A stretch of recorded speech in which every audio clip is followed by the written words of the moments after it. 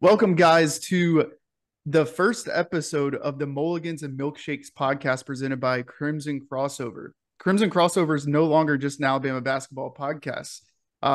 We're starting this out as a professional golf, Alabama golf, PGA Tour golf type of podcast to be able to discuss all things golf related.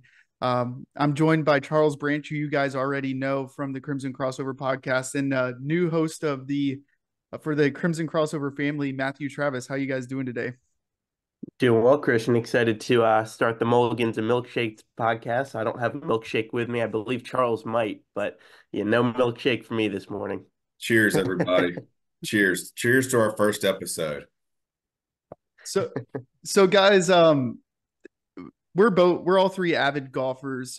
Love just the game. I've been following for years. I'm a terrible golfer. Matthew can attest to this. He's played with me quite a few times. But let's talk intros. How you guys got into golf? Maybe your love for the game, and maybe potentially where you guys are at, if you want, as far as either handicap or your golf game currently. Well, I've been playing golf. I'm originally from New York. I've been playing golf since I was 5, 6 years old. Started taking it more seriously in high school. Now I'm playing 2, 3 times a week. I'm just under a 3 handicap right now. I'm trying to get down to scratch, but I've been hovering between the 2 and 3.5 range for the past year. So the journey to scratch is not an easy one, but we're getting there. That's awesome. Charles Branch. I played golf a lot throughout my life. Honestly, though, when I got to college and just out of college, hadn't been playing a ton, but have been reinvigorated.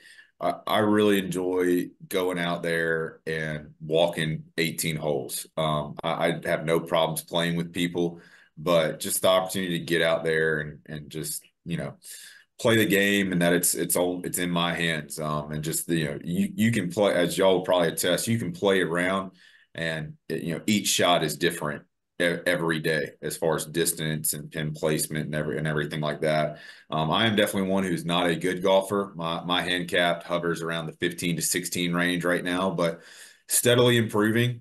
The worst part of my game is the short game, chipping and putting. And the part of my game that I practice the least is chipping and putting. So, that's how it works out. But, having my two sons that are getting that age that they love getting out there with their clubs, and I call it just hockey sticking it from the tee box all the way to the putting green. That's been a lot of fun, but I also try to get out there at least once or twice a week and get 18 holes in, and just really having fun being back out there, and just kind of testing myself each day, and knowing that as I get to an older age, this is a sport that I can continue to play until, as Nick Saban would say, I'm dead and buried and gone.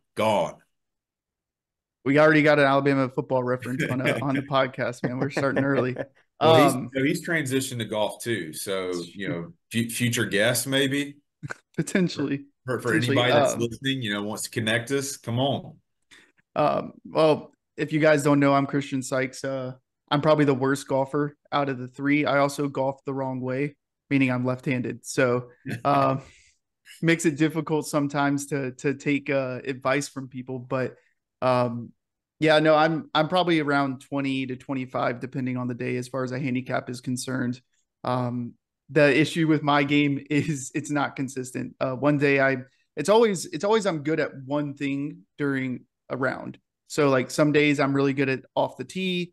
Other days I'm like I played 2 weeks ago, or technically 2 rounds ago, not 2 weeks ago, and I mean my chipping was like I couldn't have I literally have never chipped that well in my life before. I remember one time I was going off a hill, I hit it into the rough, it rolled out going down slope like 5 feet from the hole, and someone's like, if you gave that chip to you 100 times, you're not hitting that shot ever again. And that's the issue. Is it probably took me 5 shots to get there. So that's probably my biggest inconsistency as far as golf, is just not being consistent. But I go out with my wife probably every other week when it's not basketball season. Um, Fortunately, basketball season's in the winter time, which it means it's cold. But probably every other week with my wife, and we just go out and have a good time. and I love going to tournaments. I've been to, I think, 6 or 7 now, a few majors, a President's Cup, different Wells Fargo events, obviously based in Charlotte. And man, I just love the game of golf, love talking about it, and just love watching it. So excited to get this journey going with you guys. Me too. Right there with you guys. So let's start it off with maybe some Alabama talk, as we all three graduated from the university. Charles a little bit longer ago than us young folk. Charles, you I think you have our recap on the Mason Rudolph Invitational, the final tournament for Alabama before they get into the SEC tournament play. What do you got for us on that? Yeah, it was a great job by the Alabama golf team, kind of battling back. Did not have a good first day, was around the 10th place spot, but they finished the weekend in third, only behind Vanderbilt, who it was their home course. They shot a 30 under as a team, which was very impressive. And then Ole Miss, who finished 12 under for the weekend too. They're also number 5 nationally in the country based off of the Golf Week coaches poll. So Coach Sewell, I think, mentioned it in his comments that they put a schedule together that they really wanted to test themselves and get ready for postseason, and they've definitely done that.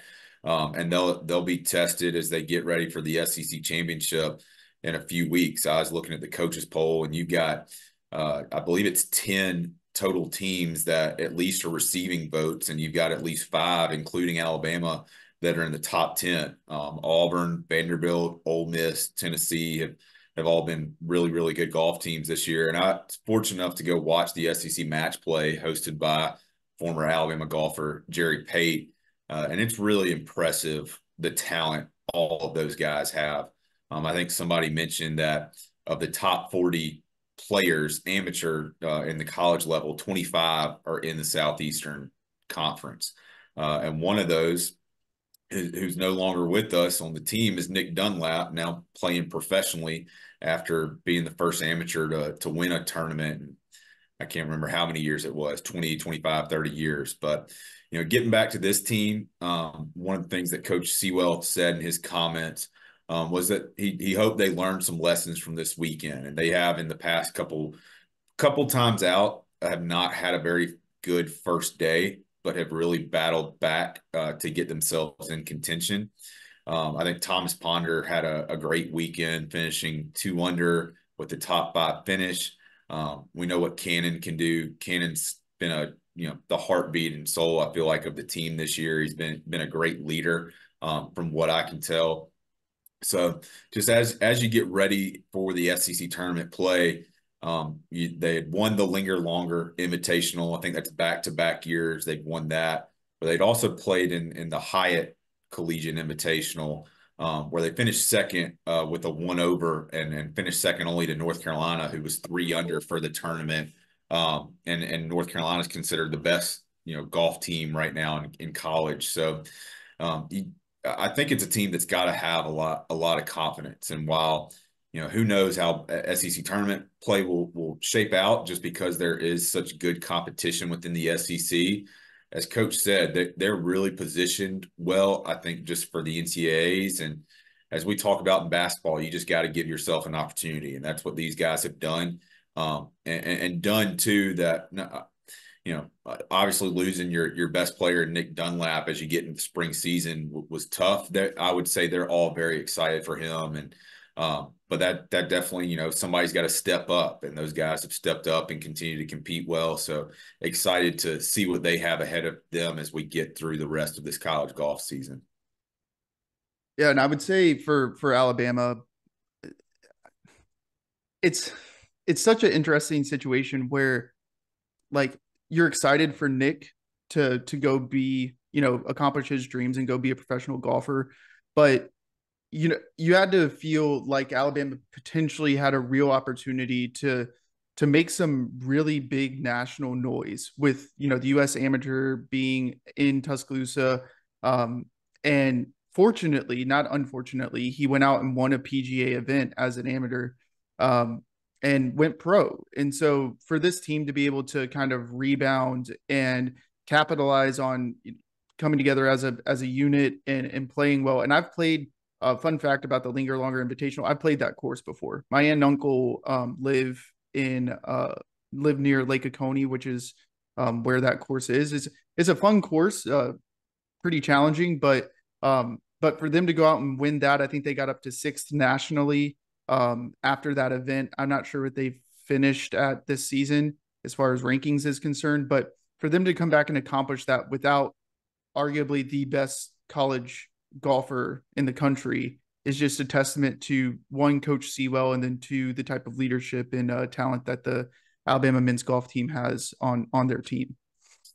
Yeah, like you said, I mean, sorry, go ahead. They're ninth right now. They're ninth right now in the nation and finished third behind two SEC schools, which, like Charles was talking about there, speaks to the strength of the SEC. But you have to imagine what Alabama might look like had they had Nick Dunlap, which, I mean, Ole Miss was 12 under, Vanderbilt was third under, and Alabama was even. But with Nick Dunlap, Alabama would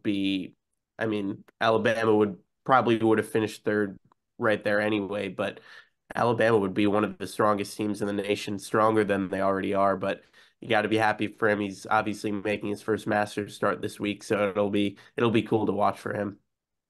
Christian, I'm curious, since you've played that, you mentioned the course near Lake Oconee. Alabama was 40 under in that tournament, which is, first day they were 21 under, really impressive. So if we gave you your first shot was on the green for 3 rounds, so 54 holes, do you feel like you could putt out and be 40 under by the end of those 3 rounds? How many holes is that? 54? 54 holes, two putt, on a par 4 gives you an eagle. I feel like fun fact, I talk about inconsistency. Putting is I'm very, very good putter. Most of the time I 2-putt when I play. I get 3 putts here and there. So I'm pretty good at leaving myself an opportunity to 2-putt almost every single hole. I feel like I could probably get to, I don't know what, like 25, 26 under, maybe not 40. 40 seems like it's pushing it a little bit, but I'm a pretty good putter. If we made you have one shot from the fairway, what's your club and what's your distance that you want it to be? It depends on the day. Sometimes it's my 5-iron, sometimes it's my 7-iron. And again, that also distance depends on the day. Sometimes I hit my 7-iron 160 yards. Sometimes I hit my 7-iron 140 yards. So, but generally speaking, those two clubs, and that's the same with my 5-iron. Sometimes I hit that, 165 yards. Sometimes I hit it 185, 190 yards. It just depends on whether or not I'm actually doing the proper things I need to do as far as a swing is concerned. Also turning my hips, because I still don't do that. As Matthew likes to mention, when I post swing clips, I don't move my feet at all. It's all in my arms. But no, generally my 5 or 7-iron, depending on how I'm doing during the day. I agree with the 7-iron. As Roy McAvoy said, it's the best club in the bag. Yeah, I'm right there with you. My 7 is probably my most consistent. I'm right about 170 with it. My problem is I have a bad fade, so I have to start it pretty significantly left of the pin. But once I figure that out and have it consistently on a day, I can dial that 7 in. Yeah, the comment about Roy McAvoy seemed to go over y'all's head. Are y'all too young to know that movie? Maybe. Tin Cup? You've never seen Tin Cup? I've seen Tin Cup. I've seen it, but you also have to remember I'm working on 6 hours of sleep over the last 2 days. That's so true. it's been a long weekend. But no, so we talked about most, clutch or most consistent club. What's your least consistent club in your bag? Matthew, you want to go first? I'll go first. 2 weeks ago, I would have said my driver. I just got a new driver, so I think I hit 12 of 14 fairways yesterday. So not my driver anymore. I would probably say full swing 50, 54 degree. I struggle to get the distance correct with my 50, 54 degree. 50, I usually sit about 120, 125. 54 is like 105, 110. So I have somewhat of a gap there, which can create some problems. But yeah, I'd probably say full swing 50, 54. Yeah, those would be my two most inconsistent. Yeah, my 56-degree sand wedge, I really have a hard time kind of gauging how far it's actually going to fly. And then, of course, when I do feel like I have the right number, I just blade it or hit it right in the middle, and it goes an extra 20 yards over the green. And of course, that's the club that I'm using out of the sand as well, and that's always an adventure. So if I can play around without getting to my sand wedge or the 56 degree, it's a good day. I feel pretty good with wedges in my hand, honestly. Like again, that's also relative. I'm not the best golfer, so like feeling good is like, oh, I put it on the green. Oh, we're good. Like that's fine for me. If I can get on the green, I'm happy. But I will tell you right now, and I don't know why, my most inconsistent club is my 3 hybrid. Without a doubt. Like, so I bought the brand new G435 Ping 3 hybrid. And when I was hitting it in simulation or in the simulator, I was hitting it like really well. I was hitting like 220, like just dead straight perfect. I'm like, I need to buy this. Like, this is going in the bag. It's replacing my 18-degree fairway iron or like hybrid iron that I have. And I'm gonna use it. I have yet to hit that on the course more than 5 feet. I'm not even joking. I've gone out and played, and the very first round I hit it like try to hit it 5 or 6 times. I think more mud got on the club than actually like the ball moving. And Sam, my wife, she says, "Why did you spend all of that money on that club? You can't even hit it." So this is that feels good. Yeah, this is a brand new club too. Like brand new, came out last year. I'm so mad because like I hit it well in the simulator, but I cannot hit that on the course at all. It's frustrating. You'll figure it out. You just got to move the hips. That's part of the reason we started this, right? Because we're hoping some of the people we get on the future can give us some tips and some instruction on how to play better. We're going to do live golf course podcasts where we're going out on the course with guests and they're going to tell me how to play better. No, so this was all just a ploy to improve your golf game, right? Yeah. I'll never forget. I was in a work scramble this year. And I think we took 2 of my shots. One of the shots were a 40-foot putt on 18 because everyone put it in the sand and I was the only one that put it on like the back edge of the green. And then my boss steps up and drains a 40-foot birdie putt off the green. And we finished like 3 under, but they kept making fun of me because anytime I would step up to hit, I would be like, man, that water's in danger. You better watch out if you're near that water. It's going in. And it always would go in the water. Without a doubt. Like I could aim all the way to the right, it's going in the water. I could aim all the way to the left, it's still going in the water. That's why I had teammates for a scramble. Christian, are you like me that it's a good day if I come home with more golf balls than I started with that day? I don't think that's ever happened to me. So gotcha. That's why I bring Sam actually, is because she usually gets tired after like 7 or 8 holes, and then she just goes in the woods and starts finding golf balls for me. So but yeah, that's us. That's our intro. That's kind of where our golf games sit.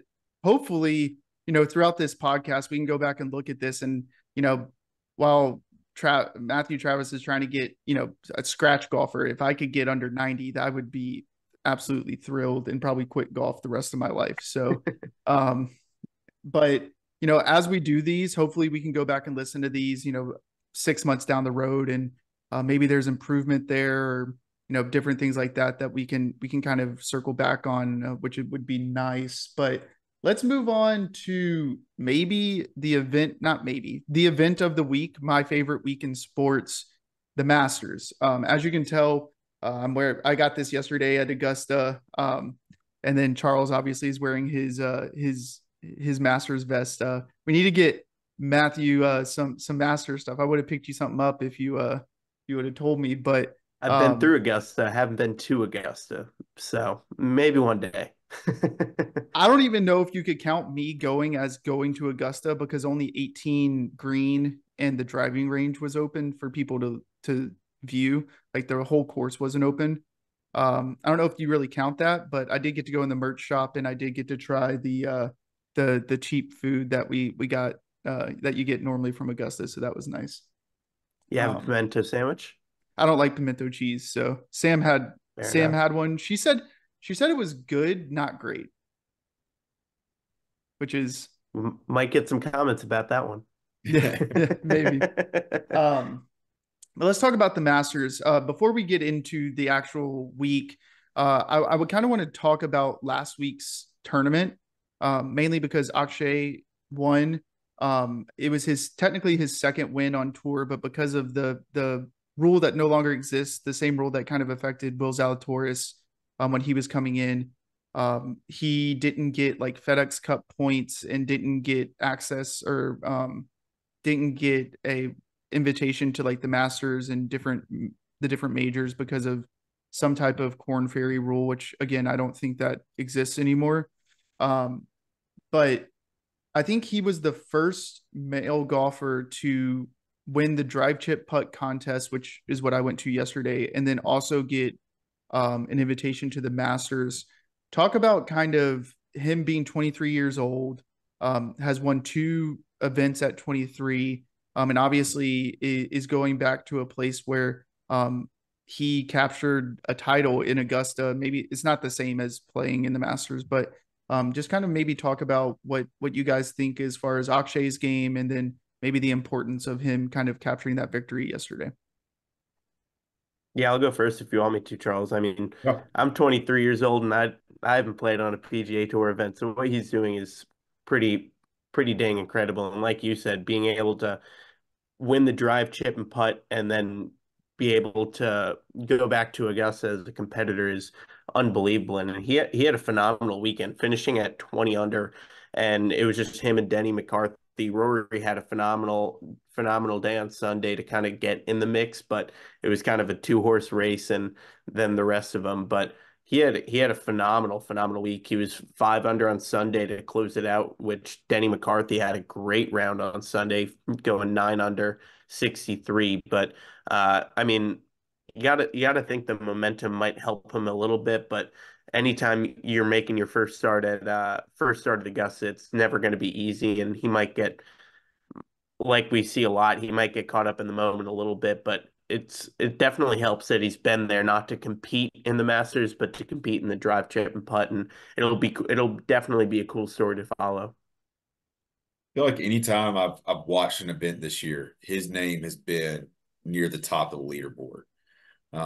So he's obviously got some confidence in his game, and knocking down that putt on 18 for birdie to send it in the playoff, to keep your wits about you, because he had been the leader, and McCarthy, as you mentioned, had a great round on Sunday. So you got to think he's coming in with a lot of momentum to the Masters.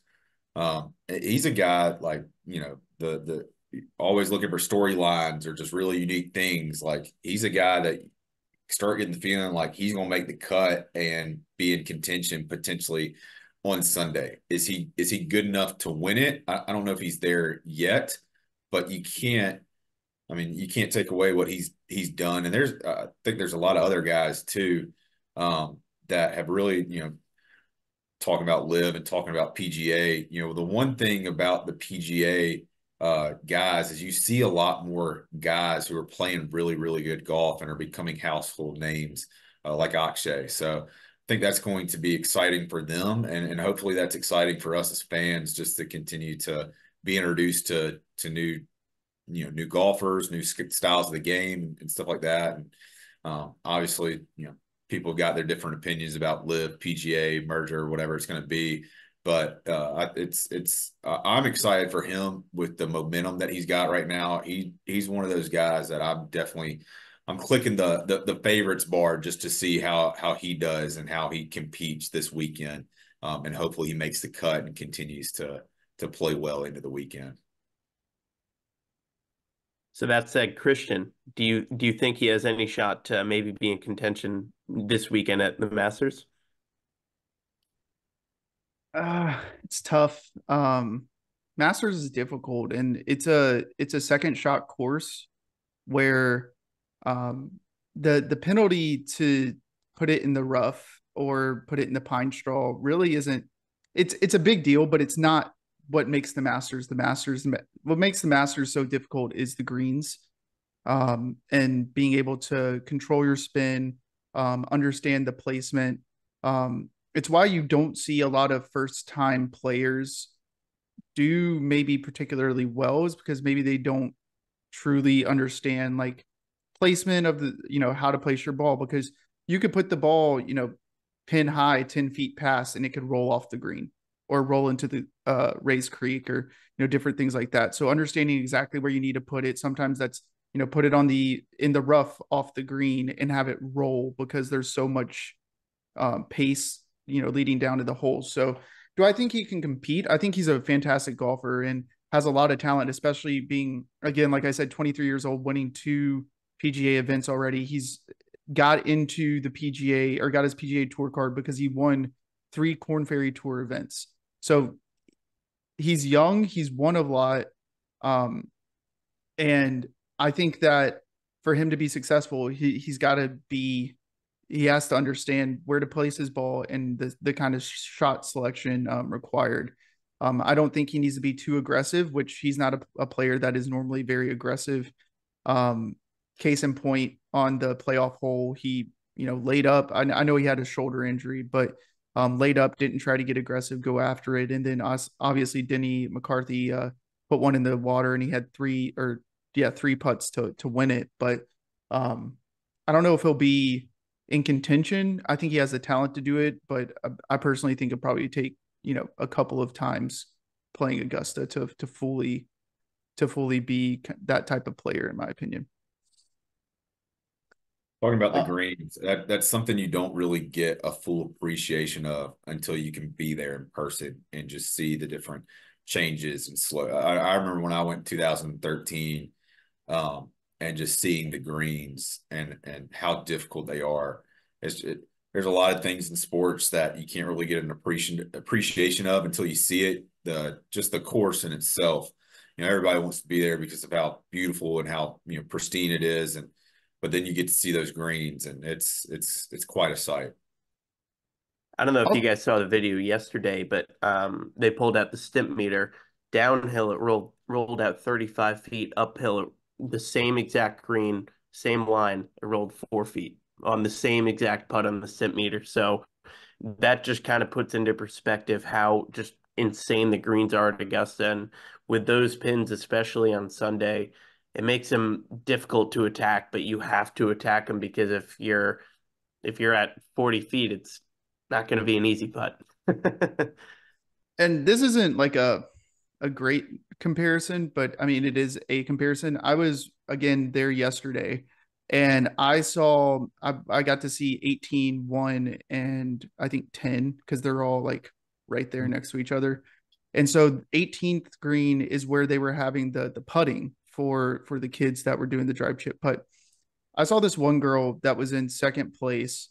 Um, she had like a 30-foot uphill putt that she hit too hard, and it rolled out 12 feet going uphill, which is like, I watched that and I was like, what the heck? Like, I've never seen a uphill putt roll out that much. Like, it went past the hole and rolled out 12 feet going uphill. And I'm just sitting here and just like in awe, because I've been to a Kiowa, I've been to East Lake, I've been to the Wells Fargo, um, and then I've obviously been to Augusta now, and I don't think I've seen, and they're tournament shape right now. They might be need to be cut just a little bit more um, throughout the week, and they'll do that. But they're essentially, tournament conditions. I've never seen greens move like that when um, while watching someone play. It's just absurd. And then additionally, you don't really get a full appreciation of elevation changes until you're actually there. The 10th hole is literally straight downhill. You don't see it on TV, but it was like that. downhill. Someone told me there's 70 feet of elevation change only on the 10th hole. And they said when you go, the security tells you don't walk the 10th hole too much because it'll wear you out. And I looked at it and I was like, this is just absurd. So I'll ask you the same question Charles asked you about the Lingen for what would it where do you how far from the hole do you have to start in order to win? So we'll say I'm gonna guess the winner comes in at 12 under this week. In order to be better than 12 under, how far from the hole? I guess 2 in feet, feet, not yards for you. 2 feet, a foot, 5 feet. Those I think it would have to be like 2.5 feet. I'm literally not joking. I still might not even be able to do it at that point. I don't know. If you have a 2 foot putt on a par five, your first shot, that's 4 under on one hole. 2 feet?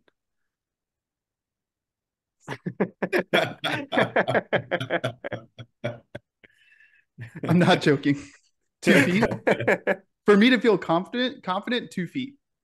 I could probably get away with 5 feet, but anything longer than that. Because my thing is you have a total of 20 par fives. So if let's say you make 5 of those putts, that's 20 under in those 5 putts right there. Look, you just got to make one. 5 feet, maybe then inside 10 feet. I don't know. You tell me. Not long is my. I think realistically, because I think the approach would be just try and 2-putt everywhere. So I think the approach, given that approach, say you make a 2 on half the par fives, that's 3 under on 10 par fives, so that's 30 under right there. I would say realistically, for you knowing your golf game, I think even 15 feet, I think 15 to 20 feet, if you go with the approach of just 2-putting, you're going to have some 4 putts, maybe some 5 putts given those greens. But realistically, I think 15, 20 feet might be attackable for you. It also would depend. Am I pin high? Am I below the hole? Like, That's true. Like, I could be 15 feet, but I'm, pin high. And if I miss it, I'm going off the green, right? Like, it really depends on like placement of the ball. And that's on a hole to hole basis too, because it's just so different. So that definitely throws a wrench into it. How many times you putt off the green where you got to put the putter in the bag and bring out a different club to try to. That would be demoralizing, huh? Having to pull out the wedge when you started 15 feet from the hole. Who was it? I think it was Tom Watson a couple years ago. He like 5-putted from 5 feet. So it's tough even for them. It's that's why it makes the Masters the greatest event in the sport and one of the greatest sporting events, period, because it's just so impossibly tough.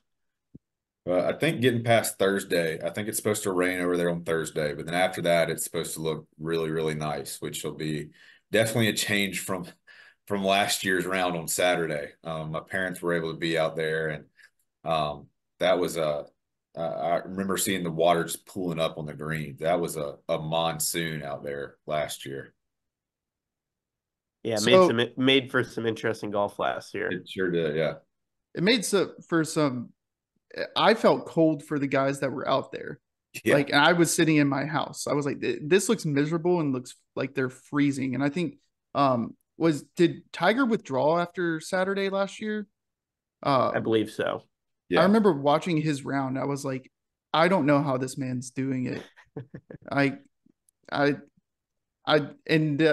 There's been some stories about Tiger, but as far as leading up to the Masters this year, but hopefully not only because I'm a Tiger fan, but for the game of golf, hopefully he can make the cut and make it to Sunday, because anytime Tiger's, playing on Sunday, regardless if he's, in the tournament or not, I feel like it adds a little bit more juice to the event. Yeah. That Sunday red shines brighter in Augusta. I did get to see him in 2013 on Sunday, and I felt like I got a better appreciation of what the Tiger effect actually is, and how it can. There was when we was really hot talking about players that would play with him and how much worse they would play. And I get it now because all the spectators are moving when you're in your backswing, trying to get ready for his next shot. Like I yeah, it's the having to play against Tiger, but it's also you got things going on around you the entire time because people are there to watch him and get ready for that next shot. They don't care. They have zero qualms about that you're trying to out there go win a championship too. Yeah, it's something else. I've been fortunate enough to go to a couple majors at Bethpage Black when I used to live in New York, at Pinehurst 2 when Martin Keimer won the U.S. Open there, and then when Justin Thomas won the PGA Championship at Quail Hollow, because Christian and I actually went to rival high schools in Charlotte, funny enough. But I mean, the Tiger effect, and I've been a Rory McIlroy fan forever, and getting to follow him at the 2013 U.S. Open, he was popular, but his popularity didn't reach what it was. So I was able to go, watch him one hole, go skip a hole, watch him there, and I did that for the entire day.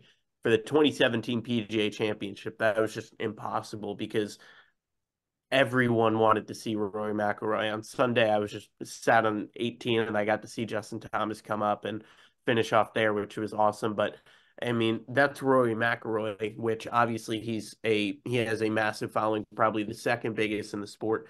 But Tiger, the following is just unbelievable. And so they did a piece earlier this week about his 2019 Masters win and how I believe, yeah, Zach Johnson was watching the final round on his phone.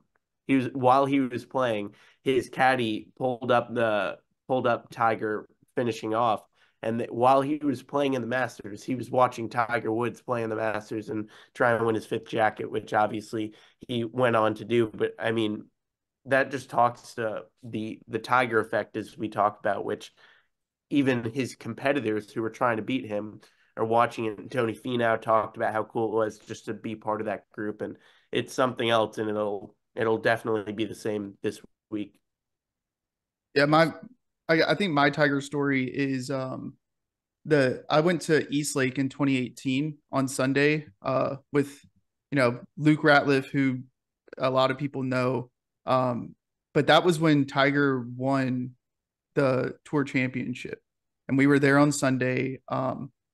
And when I say it was a surreal experience, like that doesn't even describe the type of like atmosphere it was. Like you couldn't move on holes because there were so many people following Tiger. I mean, I think we posted up on 7 because you could see 7 and 8 fairway right next to each other. So basically you see them hit into the green on 7 and then hit their first shot on 8 right next to each other. And we sat there, we got to see like Phil, I think was there. Obviously JT came through. But when Tiger came through, like you couldn't move. And I mean, there's a video because I have a video on my phone of Tiger being like 15 feet from us because you hit it in the rough. And it's just lines and lines and lines of people. And then obviously you saw on 18 where they basically just walked with Tiger to the green. And players that played with him talked about that type of experience where like they didn't even think, like it didn't even feel like they were playing anymore. Essentially, they were just spectators at that point, like couldn't get to their ball. It was just absolutely wild. I've been fortunate enough. I've kind of picked my spots as far as what events I've gone to. So I've seen Tiger win a major. I've seen Phil win in Kiowa at the PGA. I saw Rory win at the Wells Fargo for the first time in like years, a few years ago. I think last year I saw Wyndham Clark win the Wells Fargo.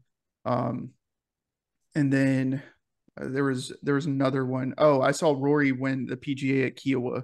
I think it was like when I was in like 2012 or something, 2013. I can't remember exactly. So been very fortunate, but it was such a surreal experience to kind of witness a Tiger Woods, PGA Tour win, especially one of that magnitude in 2018, which was his first one since I think 2013, I believe 2014.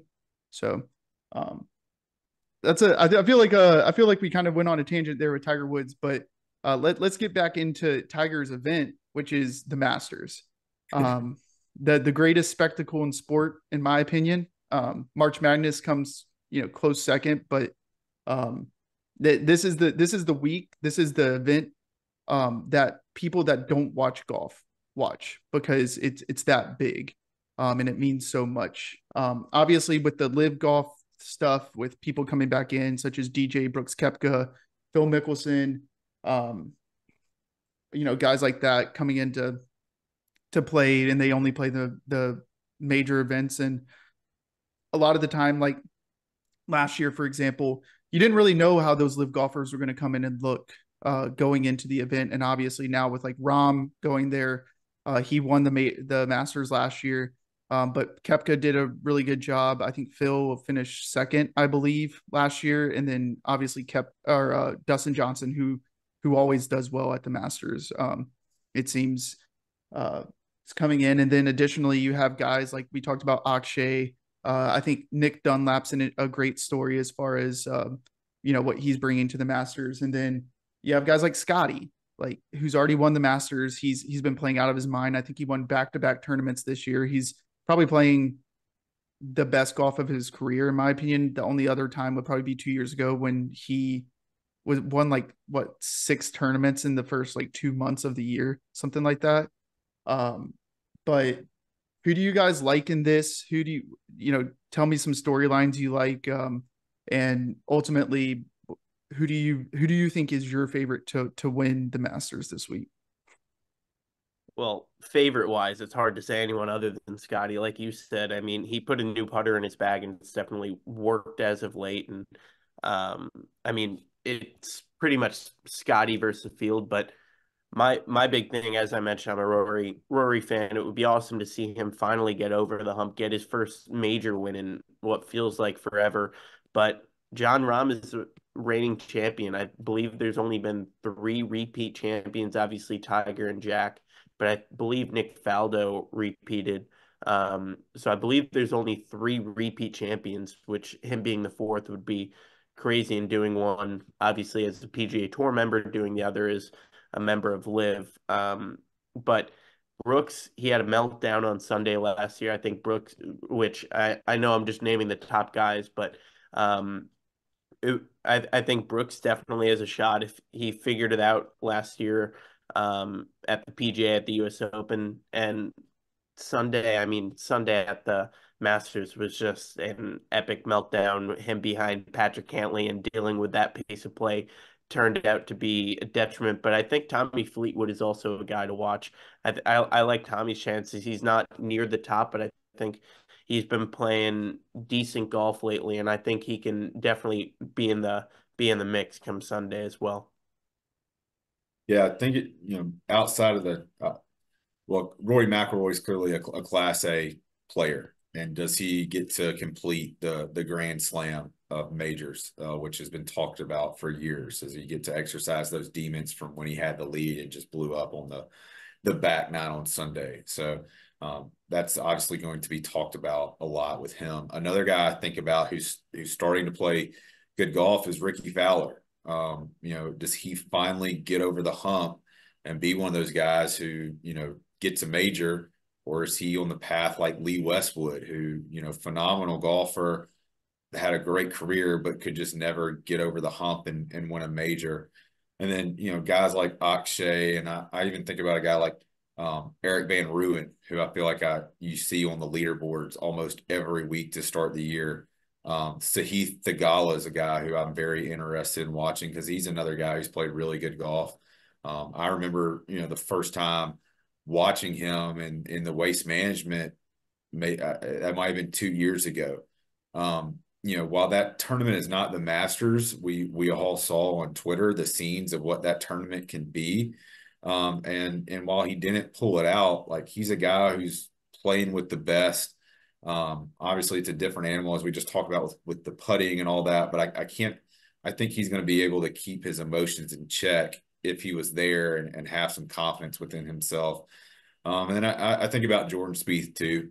Jordan's been phenomenal at the Masters over the years. Is he a guy that, similar as we just talked about Tiger's tournament, is this become, Jordan's tournament? And while at times he hasn't been great, or it's really been up and down. Like he seemed to play very, very well and has a couple green jackets. So, those are the guys that I don't know if they can win. And I don't know if I'm picking them to win, but those are the storylines that I'm interested in. Those guys I'm interested in seeing, as far as, especially those I'll call them Class B guys who are kind of not carrying the PGA Tour, but are playing in all these events, and you see them every week. With the whole live stuff and with the figureheads for the PGA that are getting all the headlines, are these guys that are playing every week and playing really good golf. Does it translate into a major event like this where they start getting a lot of name recognition too, outside of just every week where they're playing in a Valero or something like that not many people watch, or just check the scoreboard or the leaderboard at the end of the day? Yeah, and for me, I would talk about. I don't even know why I didn't even mention these guys, but like Hideki Matsuyama, Sergio Garcia, these guys that have won the Masters. Who Hideki's had a phenomenal record, at Augusta. Obviously Sergio is phenomenal again at Augusta. Those are guys that are always pretty consistent as far as when they get to Augusta. And I think the more you play, the more consistent you become. Obviously, that would make sense. But for me, I think guys like Victor Hovland, can Victor Hovland kind of, I think Victor is bound at some point. Victor's bound to kind of, get through the finishes that he's had. He's been more consistent as he's played more and more. I think for last year, I'm pulling up his bio. Last year he finished tied 7th. He's had his total score has been 285 in 2019, 288 2021, 292, and then he drops to 282. And I think he's playing probably some of the best golf of his career, and probably could be one of those guys. Another kind of maybe off the wall is Ludwig Aberg. I think that's how you say his name.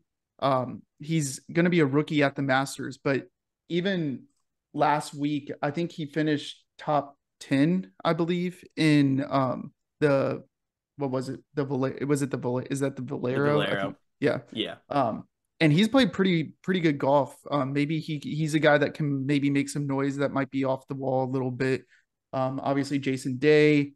And then I had one more guy. I'm looking through the field right now. As you look for him, going back to Ludwig real quick, what's his comfort level coming off the tee?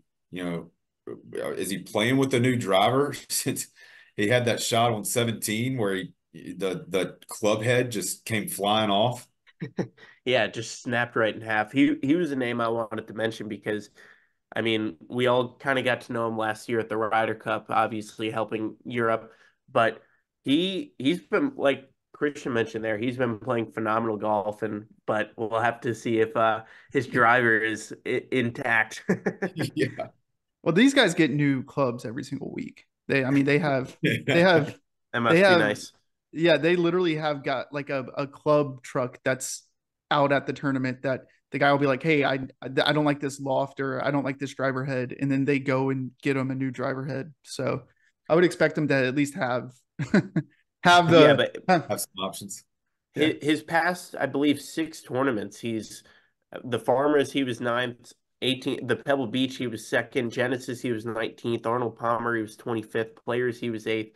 And last week at Valero, he was 14th. So he's been playing phenomenal golf, like you mentioned. And yeah, he definitely should.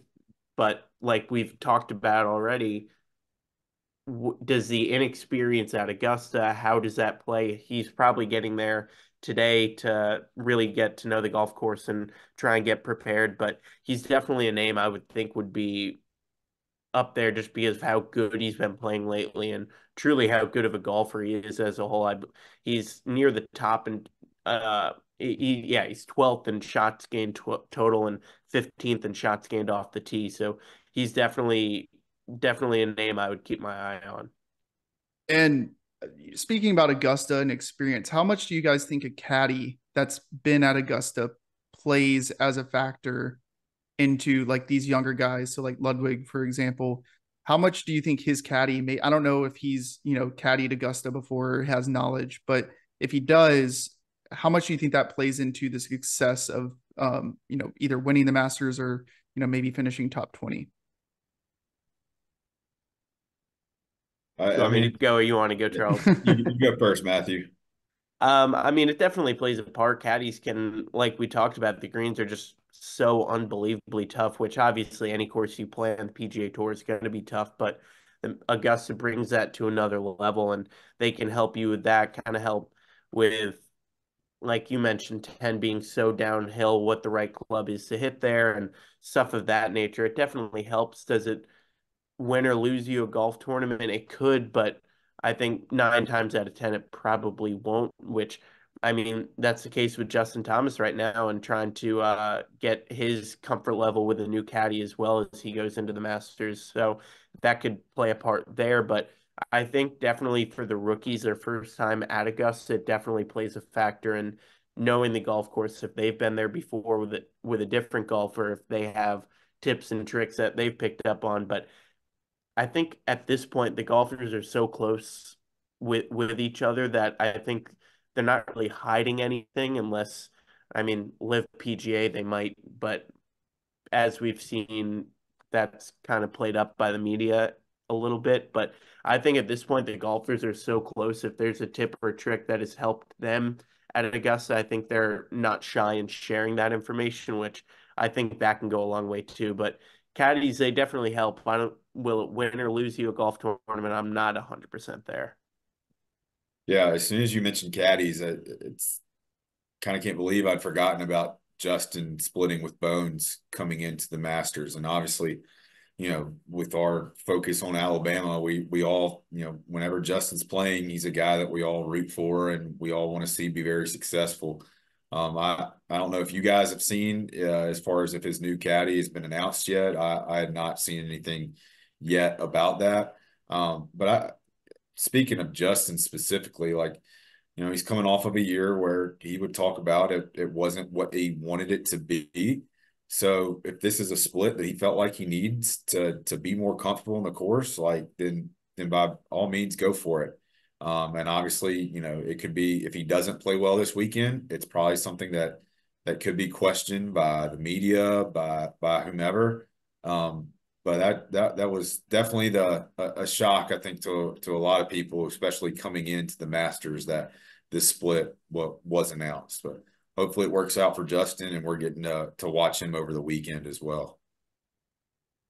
So, it would be doing a disservice if I didn't somehow segue into Justin Thomas splitting his caddy. So that's why I mentioned it. It looks like it says he'll have Matt Minister, former caddy of Patrick Cantlay, on the bag is ahead of his So is he going to be playing really slow? Is that what I'm hearing? Maybe. I think so. As far as the Justin Thomas caddy situation, I don't think it was Justin Thomas saying, "Hey, I want you to leave, Bones." I think it was more Bones probably saying, "Hey, I probably want to get back into broadcasting." And from that perspective, Justin hasn't really performed very well, like we've thought, as far as off the tee. His putting's been atrocious. I really thought that he was turning it around at the beginning of the season when he was finishing like top 10 almost every single tournament. And then for whatever reason, his putting has fallen off a cliff. And now it seems like he's scrambling a little bit. But it's interesting that Patrick Cantlay's caddy is going to be his, because I don't think the issue with Justin is that he needs to think more. I think the issue with Justin is he needs to think less. When he was playing his best, it was when he maybe didn't have as much experience on tour or as much course knowledge, and obviously a lot less pressure. And he could just go out and play golf. My memory for Justin, or my biggest memory for Justin, is in the Open where he hit that 3-wood, to 10 feet with spin. Obviously he didn't end up winning that tournament, but like just doing like these high risk things, being able to showcase his talent and just going after it instead of, methodically thinking through some of the stuff like he's done with like aim point. Like I feel like he's kind of overthinking a lot of his golf game right now, which is causing him to make more mistakes. And so getting a caddy that it caddied for probably the most, methodical, thought out person on tour. I don't know how successful that's going to be, but, maybe this is the year he breaks through. I don't think it is, especially with how he's been, short game has been, but it's the Masters. You never know what kind of storylines you're gonna get as you go throughout the week. So So talking about overthinking, that reminds me of that clip of Jordan Spieth earlier this year where he blew the 4-footer, and you hear him talking about in the grain, this and that, and they got Kevin Kisner on the broadcast. It's 4 feet, Jordan. Just put it in the back of the hole. And then like I think all of us, uh, definitely I know, and again, not a great golfer, but how shots just like get in your head and compound and stuff like that. I like I want to take my time when I'm putting and line it up, but ironically, sometimes I feel like I play better when I just get up and hit it instead of just lining up. And that's not like just get over it and go. That is to have like some sense of like how it's going to break, what the speed is going to be. But I even see that in myself. Sometimes like, man, just play. Don't overthink it necessarily. and the best time I putt is when I take my putter and use one hand and just hit the ball. I'm literally not joking. I could be 30 feet from the hole, just take my putter, hit it with one hand. It's like a foot from the hole, and I could do You the should same try thing. you should try the claw grip. If that's the case, it would kind of a more guided one hand pretty much. All right, so let's go back. If you putt with one on these Masters green, I don't know. Maybe I do need to try that, but I, I I literally can just take one hand, just hit it, and I generally hit it pretty close to the hole almost every single time. Um, so with the Masters comes fantasy golf and Masters fantasy. For those of you interested, maybe we do a Masters fantasy like group. Might be an idea. I think that we're going to introduce something new for this podcast, or I guess everything's new because this is a new podcast, but new relative to what we've been doing as far as Crimson Crossover is concerned, where we're going to do fantasy picks each week. So, Matthew, do you kind of want to explain what that's going to look like and how we're going to do our picks? Of course. So, us being a Bama golf podcast, obviously everything we do, we want to have some aspect of Alabama in there. So, what we're going to do, we have a 5 round fantasy snake draft. We're going to do it every week. So, we'll pick an order here in a second, or unless one of them has it. So, say I'm picking first this week, I'll pick third next week, and so on and so on, and we'll keep track of it. But if there are 3 Alabama golfers in the field, at least we have to all pick at least one of them. So this week for the Masters, there are 3: Justin Thomas, Nick Dunlap, and Lee Hodges. So no issues there. We'll all pick an Alabama golfer. That'll be the first round. And then after that, the second, third, fourth, fifth rounds will be whatever golfers we want to pick. And the point system is, so if one of your golfers win, it's 25 points. A top 5 finish is 15, top 10 is 10, top 20 is 5, and a miscut is -5. We're going to double that for each Alabama golfer, and there's no penalty for an Alabama golfer missing the cut. So Justin Thomas is going to be a hot commodity. Nick Dunlap will be a hot commodity, and those good Alabama golfers, because if you can get an Alabama golfer to win, that's 50 points, which is equal to 2 non-Alabama golfers winning at any point. So it's something fun that we can track throughout the season, and maybe have those watching. We can have a Twitter poll with who had the best fantasy draft, stuff like that. Something where for those watching, those listening, you can interact with us, and something like that. Maybe we can find something out, like Christian was saying, for the fans, where we can get you guys involved too. But something fun that we can definitely keep track of throughout the season, and maybe, as Charles said, maybe have an event at the end of the year based on where we finished in like a tour championship style, something based on where we finished. Yeah, I like maybe it. we'll do like handicapped round of golf where I get 40 strokes because it's going to be needed, and then in addition, I get another 20 strokes because I'll win the fantasy, so I There get you go. 60 strokes total. So with doing that, I'm going to do a random number generator, um, on Google. So just based off of who I'm looking at, so Matthew's going to be 1, I'm going to be 2, Charles, you're going to be 3, and whichever number 1 through 3 comes up on my computer, that'll be the first pick, and then we'll just go like in order. So like if Matthew goes first, then I would pick second. Charles, you pick third, Yep. like that. Yep. So the number is 3. So Charles, you go first, which is what you wanted. So that's what I wanted. I feel honored and very excited to have Nick Dunlap as not only my first choice, but the first choice of this podcast.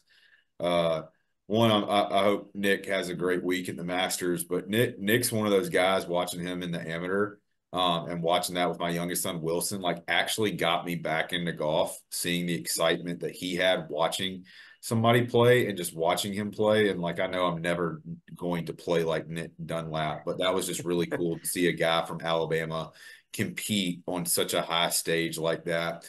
And I'll share it.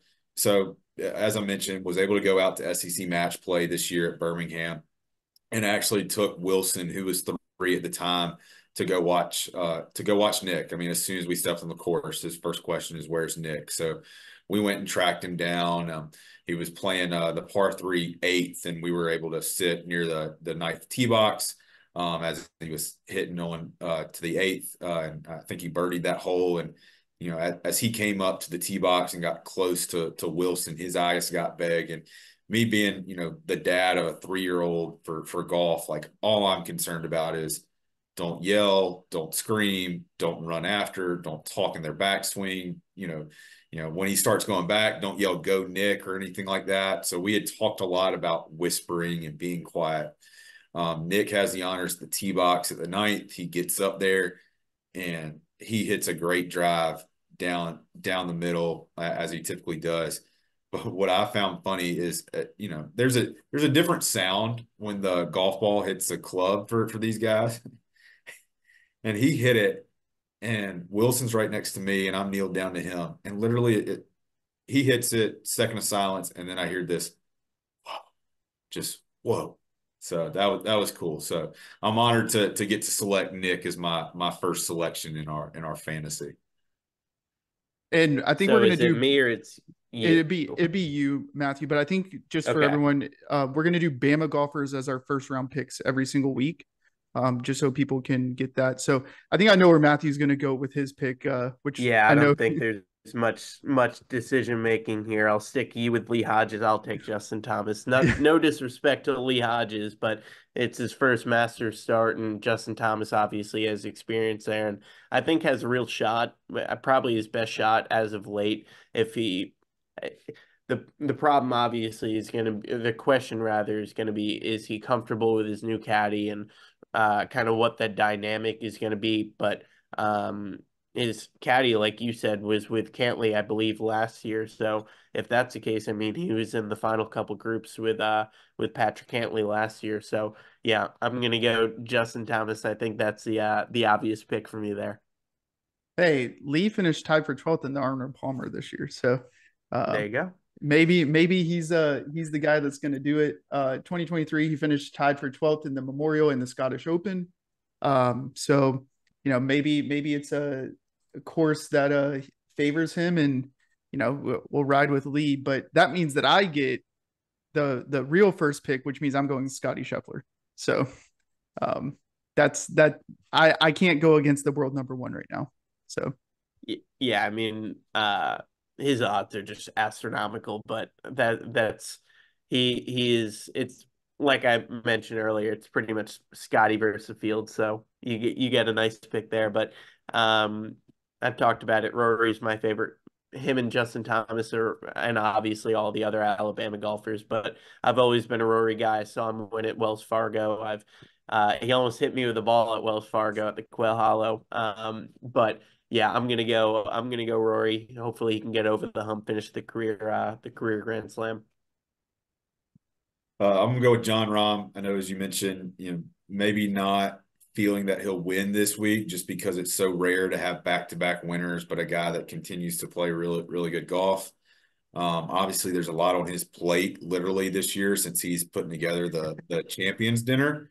But a guy that I do expect to make the weekend and hopefully be in contention. So I'll go with John Rahm, and then I believe I go again, correct? So um, I I'm gonna go with Jordan Spieth. I talked about how, he's been successful at the Masters. It just feels like it's a weekend where he could be in contention. So I'll go with Spieth. Well, I was hoping he would fall to me in the second or in the third round, and he did. I'm going to go Brooks Koepka. He was phenomenal last year. Every major, he seems to be near the top, and he's talked about kind of how Liv has helped him kind of keep his mind at ease and not being forced to um, but not having to play as many tournaments. And obviously, he won a major last year, almost won three last year. So yeah, I'm going to go Brooks. I think I got to go DJ. His record at the Masters is, really, really good. I think it would be a disservice for us not to, or not to pick DJ as well as like Brooks Koepka, both of those guys on Live. But as you saw last year, Live golfers performed pretty well in the majors. Obviously, they got John Rahm again this year, so I got to go DJ. Are we doing 5 or 4 golfers? Five. Five. 5. So Okay. for non-Alabama, well, Okay. some weeks we might have 5 non-Alabama golfers depending on how many golfers are in the field. So my next pick's Victor Hovland. I've already talked to him about him on the podcast. I think maybe this is a year that he breaks through. Maybe he doesn't win, but I think top 10 is definitely within the realm of possibility for him. So that would mean that I have Lee Hodges, Scotty Scheffler. Right now, you have Lee Hodges, Scotty Scheffler, Dustin Johnson, and Victor Hovland. So I have one more, right? I'm not picking right now, yeah. but I have one more person. Okay. Correct. Yeah, you so have those one are more. This is, I think, where it gets tough. I like Ludwig. I like Patrick. Like I mentioned earlier, I like Tommy Fleetwood. But I mean, if he's available, I'm gonna go Xander Schauffele. I think I like how he's been playing. He has a history of competing in the majors, competing at the Masters. So yeah, I'll go Xander here. I'm gonna go Ricky. He's gonna be a guy that I want to watch. He's a guy that, got close last year in the US Open. I think he's got a lot of confidence in the game. It's kind of a rebirth in his game as well. As far as playing better, he got the win last year too. So I'm very interested to see what Ricky does, and I think he'll be another guy that should make the cut and should be able to be playing on the weekend. And then for my last pick, I am actually going to go with Sepp Straka. While we are, a University of Alabama, golf podcast and want to support those guys, Sepp actually has a lot of ties to the state of Alabama as well. He's a guy that I'd like to support. He's a guy that I'm going to be interested in watching. That he's, we rattled off all those names of guys we thought we could compete, and Sepp never came up. So I want Sepp in my fivesome this week and see if he can earn some points for my fantasy team. A lot of names you can go off here, but I mentioned him earlier. I think I'm going to go Tommy Fleetwood. I like how he played in the 3 finishing majors last year. He didn't have a great showing at the Masters, but he made the cut, which means I wouldn't get negative points. So I think I'm going to go Tommy here, and that means if he wants, Christian has he could get a guy who might be wearing red on Sunday. I don't think I'm going to pick Tiger. I would love to pick Tiger, but I don't think I'm going to. I think the guy that I'm going to pick is Hideki Matsuyama. Reason for that is he's only missed 1 cut, I believe, at the Masters. His last, since 2017, he finished tied for 11th. 2018, he was 19th. 2019, he was tied for 32nd, tied for 13th. He won in 2021, tied for 14th, tied for 16th. So he's a guy that's only missed 1 cut at the Masters. He's generally pretty consistent, and his golf game has been really good the last few weeks. So I think I got to go Hideki. I just think that that's a strategic play to make sure that I do have another guy that I think will make the cut, especially since, I love Lee Hodges, but I need to make sure that I get guys that make the cut, and I don't know if Lee's going to be one of those guys. Hopefully he is, but I think Hideki is going to be the play for me. Awesome. And we'll make a graphic that right now will have all three of our teams, but I wrote them down if you guys want me to read off the teams, but we'll also have one with the rules and everything, so those listening, those watching can follow along. But so here are the teams. Charles, beginning with you, you have Nick Dunlap as your Alabama golfer. You have John Rahm, Jordan Spieth, Ricky Fowler, and Sepp Straka. I have Justin Thomas as my Alabama golfer. I have Rory McIlroy, Brooks Koepka, Xander Schauffele, and Tommy Fleetwood. And Christian, you have Lee Hodges as your Alabama golfer, Scotty Scheffler, Dustin Johnson, Victor Hovland, and Hideki Matsuyama. I think those are three pretty dang strong teams. I like the teams. I do. Go ahead, Charles. No, it's just I like the teams. It's going to it's going to be a fun competition this year, and make sure I get my putting down for whatever competition we finish the season off with as well. But it's a good, like we said, first episode. It's not a bad way to start with your first fantasy picks being around the Masters too. That's great. I'm excited, guys. I mean, I am so excited for this week. I literally start watching the Masters on like tomorrow. I'll start watching practice rounds. I do it at work. Just sit there, just watch it, and I'm gonna be glued to the TV. Quiz. Have you guys downloaded the Masters app yet? Did you delete the Masters app? Is the real question. It stays on my phone. That is a good question. Fair enough. Christian, I know you mentioned you're not a big pimento cheese fan, and I'm not either. So when I get home Sunday from church with the boys, past 2 years, we have cooked up just grilled cheese sandwiches with some bacon in there as well. And then definitely getting, lemonade and tea and making some Arnold Palmers to watch the Sunday round with. So curious if y'all have any special traditions yourself that you've put together for not only just Sunday, but Masters Week as a whole, other than just wearing Masters gear or something like that. I don't, but I might have to take the grilled cheese idea from you. I like that because I'm not a big Christian might know this. I'm probably the pickiest eater you'll ever come across. So not a big pimento cheese guy. I've had it before. I can deal with it, but I might have to take the grilled cheese idea from you. So that'll be our second competition, because I know I'll have a lot of family members and friends that listen to this podcast. And as soon as you just said as you're the most pickiest eater, they will all raise their hand and say, oh, no, you've not met Charles.